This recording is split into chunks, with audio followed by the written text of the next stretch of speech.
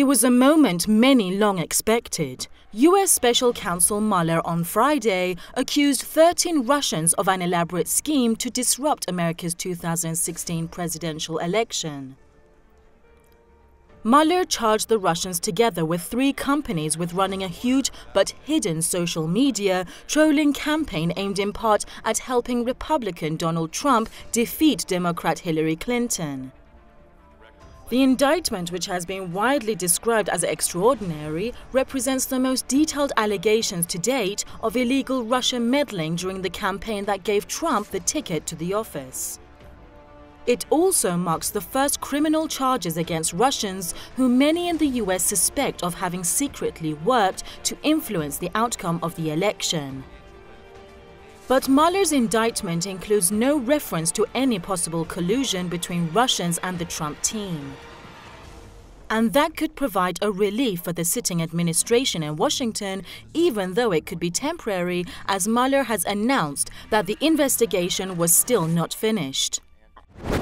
It's been almost a year now, and he hasn't dropped a single indictment that even attempts to show Russian collusion with the Trump campaign. There are perjury charges and charges that don't relate to the election campaign whatsoever against other people. But this one, it accuses 13 Russians of interfering in the American election, mainly through Facebook and Twitter. But it says explicitly that there was no collusion with the Trump campaign.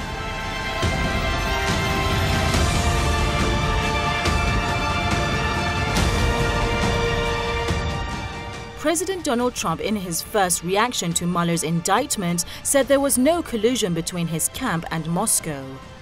He has also emphasized that the result of the 2016 election was not impacted by Moscow and that Russia started its anti-US campaign in 2014, long before he declared his candidacy.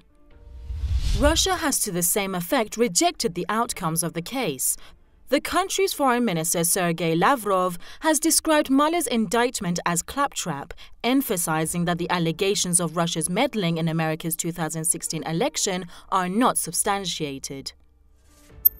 The indictment does not directly suggest collusion between the Trump campaign and Russians, but it says the meddling effort may have been aided by unwitting individuals associated with Trump's team. That opens the possibility that certain individuals in the current US administration could be eventually named as culprits.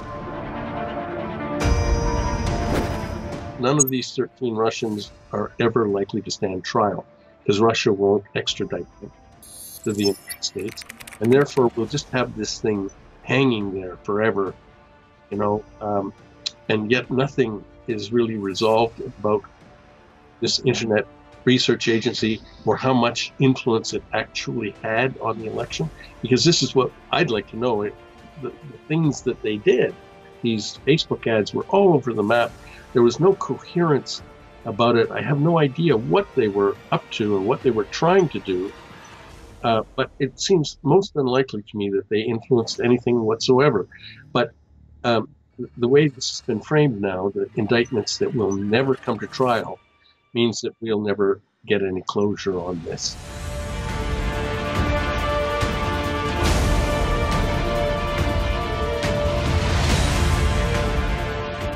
So far, 4 people, including Trump's former national security advisor and former campaign chairman, have been charged in Mueller's investigation.